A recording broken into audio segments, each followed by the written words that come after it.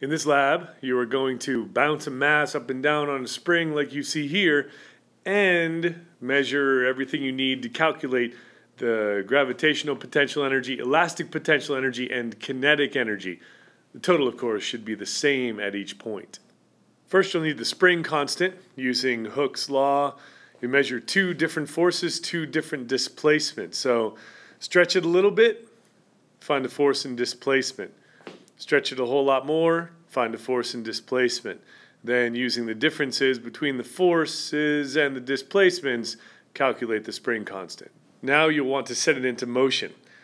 Easiest, best way to do it is to start at the equilibrium position, the middle position where it really isn't moving. Lift it up and release it. It should be oscillating just straight up and down. And to make it easy on yourself, you can lift it to a predetermined position and then allow it to fall.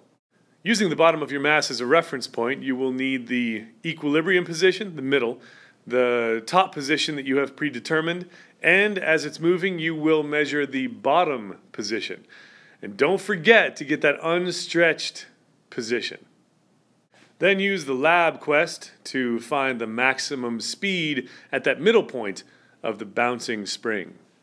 One really good way to organize all your data is a chart like this, with the unstretched top, middle, and bottom positions.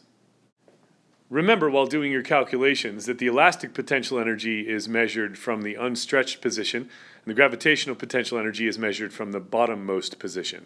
Once you have all the data, you can show the calculations and the values for the different types of energy at the top, middle, and bottom.